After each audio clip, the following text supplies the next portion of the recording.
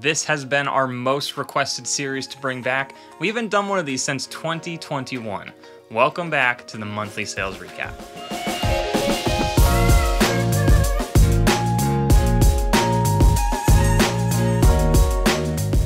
Ladies and gentlemen, welcome back to the August of 2023 monthly sales recap video.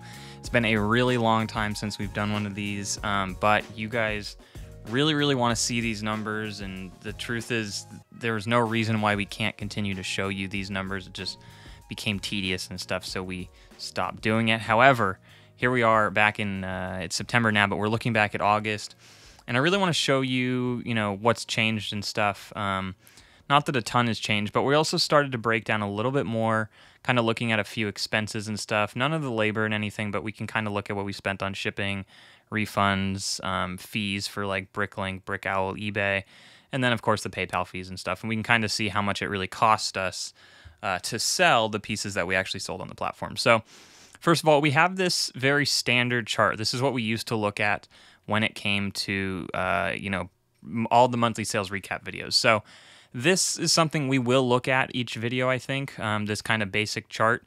However, obviously starting in August and having not tracked parts at the beginning of the month, lots at the beginning of the month, all that kind of stuff, we don't, for this month at least, see any growth or anything through the store. So we will look back at this later, when we go to look over September and everything, because we can kind of see a comparison and stuff. But as of now, we're just going to look at kind of this new sheet right here where we'll go over some of the more specific numbers in a little more detail and stuff.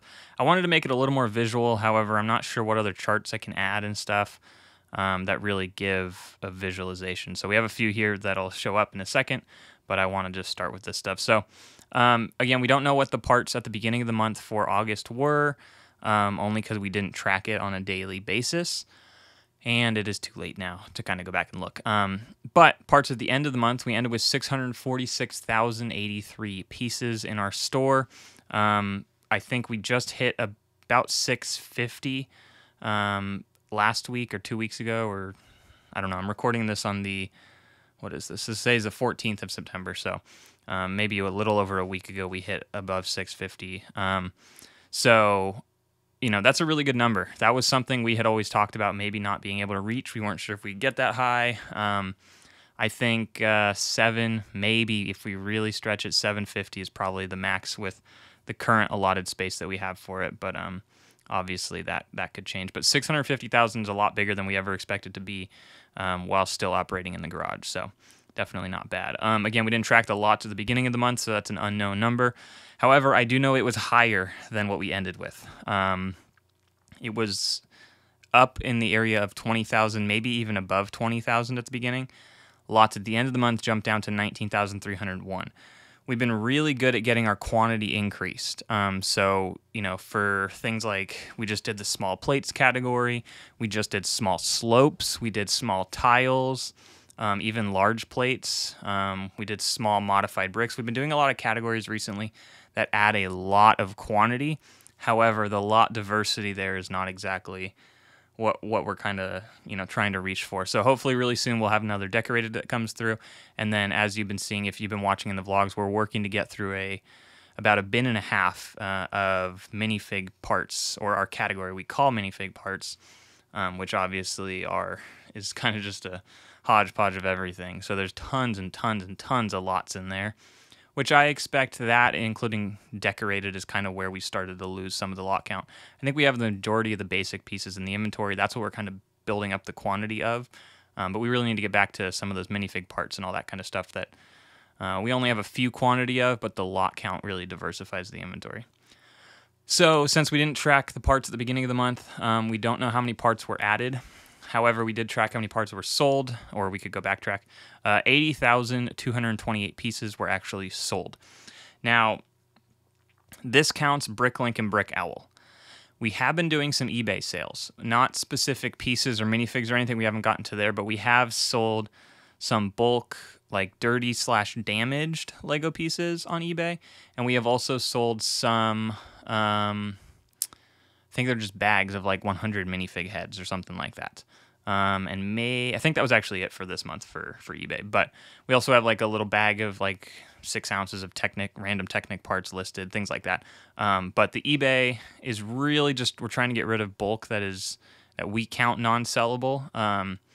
Some people buy it and, you can clean it out and do whatever you'd like with it. And a lot of it is sellable if you really just wash it off. We just don't take the time to do that. So we're trying to sell that, and we're pretty much selling that at cost. So we're not making any money from that.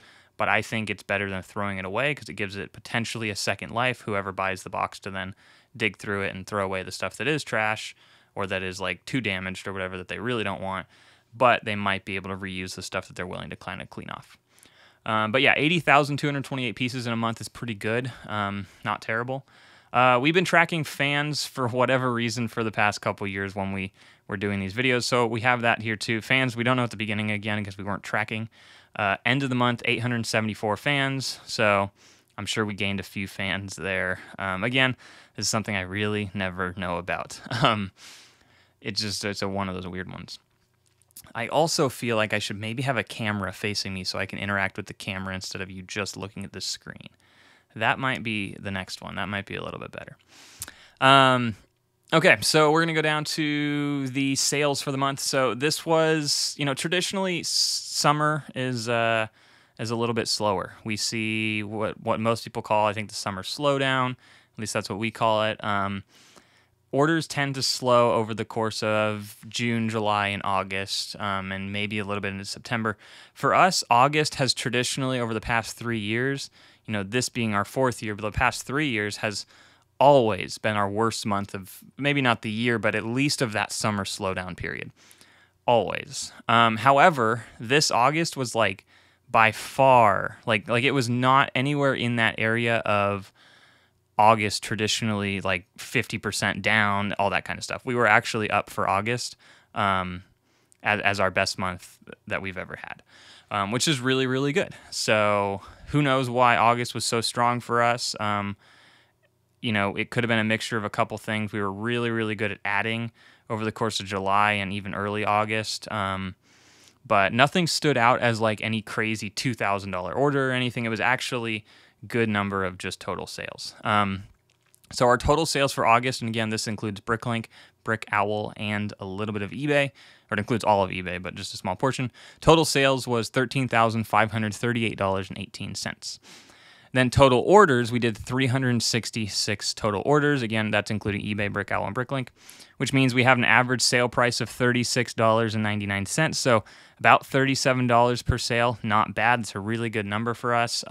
Part of the reason we're able to get this as high as it is right now is because we do offer free shipping if you spend $59 or more. So if you spend that money, you get free shipping, which increases the size of our orders. That means we get an average of just over 12 sales per day. Again, this always fluctuates. It's not a consistent 12, but some days you come in with 15 and other days you come in with like 8. So this is the little visualizations that I have. Kind of tiny little pie charts. You can kind of see percentage-wise of where everything is. Obviously, the large majority, like 94-ish% or something like that, of our sales were on BrickLink. So BrickLink is still definitely our primary place where we get the most sales, both in total order count and total sales dollar volume or dollar-wise. BrickLink's obviously up top, number one there. BrickOwl, just a little bit, and then eBay, really tiny amount. Okay, so there's the visualization. Now, here's where we're going to jump into something that we haven't done before: platform fees, PayPal fees, shipping, etc. So if you look over to the right there, the platform fees include eBay fees, BrickOwl fees, and BrickLink fees. And actually, off the top of my head, maybe they don't include eBay. I don't know if I threw eBay in there. But platform fees for this month were $301.51. For some reason, that feels a little bit low. No, that seems about right. So about $300 is what it costs us in terms of what we paid to BrickLink for the fee and what we paid to BrickOwl for the fee. Again, I don't think I put eBay in there. PayPal fees, this is the one that always kills me. $608.99. Really a lot. PayPal is they take a huge chunk of everything. And the reason the fees are so skewed here, even though theoretically the percentages are pretty close, is that PayPal takes 3.5% plus a small, I think it's 35 cents or 30 cents for each transaction, something like that. Don't quote me on that, but that counts your shipping, every single dollar in the order price. The platform fees, BrickOwl and BrickLink, only take the percentage of the brick sales, which is exactly why it's so much lower, because we obviously charge $4.95 for shipping. Let's say you have a $10 order, and 6 of it, or I don't know, let's just say 6 and 6. $6 for shipping and $6 worth of parts. The platform fee of BrickLink only charges you the percentage, the 3%, on that $6 of parts, not the $6 shipping, whereas PayPal also charges it on the total $12. I don't know if that exactly made sense, but that's kind of why PayPal is always so high, even though technically BrickLink and PayPal, their fees are close, just the way they charge the fees make it drastically different. Shipping charged is what we actually charged customers for shipping. So if they hit that free shipping mark, they obviously didn't get charged. If they did not hit the free shipping mark, they got charged a solid flat rate shipping of $5.95 for buyers located in the US. International is a different thing, and that's why this number is all weird, because international buyers pay whatever the dollar amount is to ship that. Which means that, well, okay, I see what I did here. Shipping charged $19.81.02. If we jump down to the next line there, this is a little out of order, but we can see the total fees. This is the platform fees and the PayPal fees, $912.50. And then what our shipping cost actually was. This was $1,977.66. So in this specific month, we happen to be almost a one-on-one cost with our shipping with our shipping costs versus the shipping charged, like what we charge the customer. This jumps around. This is not always this close. This is within $4. That's crazy. Usually it is very close, but sometimes we do spend a little bit more on shipping in a month. Other months we spend a little bit less, and we actually make a tiny amount on the charge shipping. So it really just depends on the size of the order, how many people hit that free shipping mark, and all that kind of stuff. This month we spent $126.55 on refunds. So that's just if a customer comes back to us, says, hey, got the wrong piece, this piece was damaged, whatever that might end up being. And we always give, obviously, the refund of the part as well as an adjustment to make it so it's easy for them to go to another store and purchase another piece without the shipping cost being insane to them. $126.55 feels about our average. It's about $100 a month, give or take. And that probably ends up being maybe 15 to 20 customers in terms of how many people we're actually issuing a refund for. Most people get a refund of like $4+. We really don't refund much less than that. Yeah, pretty much for anything. Sales tax. Obviously, we didn't make this money. This is never, I mean, it came, well, technically in the total sales number, that $13,538, BrickLink, the way they calculate it is it looks like sales, but we never actually sold it in terms of the sales tax number. So this $723.99 never technically hit our bank account. PayPal takes it out immediately and passes it right back to BrickLink so that BrickLink can actually pay it. But I did put this on the chart, which then makes it look like when you add all those four numbers up down there, the total fees, shipping costs, refunds, and sales tax, total expenses are $2,890.16. Again, sales tax not really an expense exactly like a traditional expense, but it's part of that number because we didn't make that money. So essentially, when you look at it in terms of $13,538, that's the revenue that came into the store, it costs us just about $3,000 to get those or to sell those pieces and stuff. Obviously, we did not profit $10,000 because we do have, insurance, utilities, we pay all the people who work for us. There's a whole list of all the expenses that are actually come out of this, but we also have to source the product and stuff, of course. And we're not going to get into all that. I think that would be way too much to do on a monthly basis. But yeah, essentially, these are the main numbers here. So I think that's pretty much it. If you have any questions, let us know. Hopefully this is what you guys were looking for, or at least forward to having back. So if it is, let us know. And if it's not, let us know what else you want to see specifically that we can break down on a month-to-month basis a little more. And if you have any ideas for more visualizations, I really want to beef this up with more charts and things that you can visually see what is changing. However, right now, I could only think of 2 little pie charts. So yeah, thank you so much for watching. Hopefully you found this interesting and insightful to potentially, what a store of our size can roughly do in a month. Again, August was a really good month for whatever reason.